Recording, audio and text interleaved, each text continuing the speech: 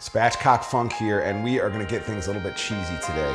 We are making Cheetos crusted cod. Now, this cod that we got is sustainably caught because the codfish is awesome. It's a great tasting white fish, beautiful flakes, but make sure it's caught and fished responsibly because that's the important thing for the environment. Now, what we're gonna do though today is do something important for us and for our happiness. We are going to make Cheetos crusted in these things. So before we get into crushing these Cheetos, let me tell you a little story about Cheetos. My wife and I and our crew was at a friend's wedding. And as you're known to do, you have a good time and you play some pranks on people. I was walking into the room, and as I walk in, I see my wife kind of give me a look, and unbeknownst to me, around the corner was my friend, and I turn the corner and he smashes me across the face with a full bag of Cheetos. It exploded, and in slow motion, there were Cheetos raining from the heavens. Orange fingerprints over the place. It looked like a crime scene. So I think about that when we're making this dish. Let's get started. Take 2 cups of uncrushed Cheetos. 2 cups uncrushed Cheetos. From there, we're gonna add 1 cup of panko breadcrumbs.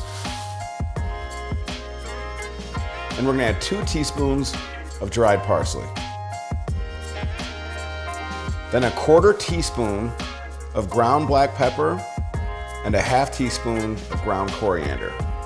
Get it into your bag, shake it up a little bit, and here comes the fun part because you know we love to smash. We're gonna smash this.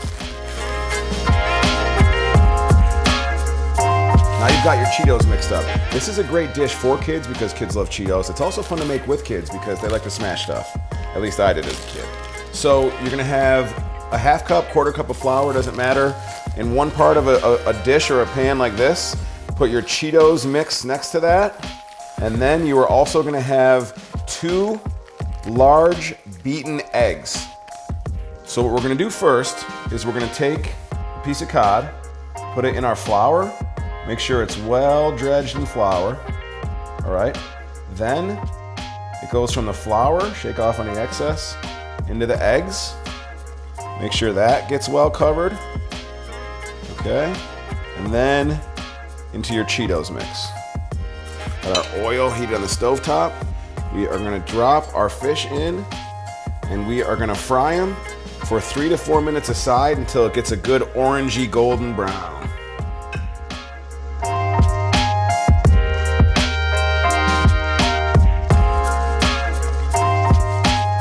Got this golden cheesy orange goodness.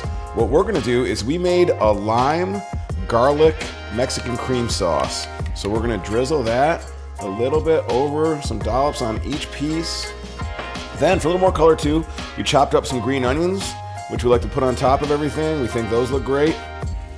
Listen to that crispiness. Look at the flakiness of the cod, adding so much to the table with Cheetos, deliciousness. Light, flaky, like Cheetos raining down from heaven. Spatchcock Funk.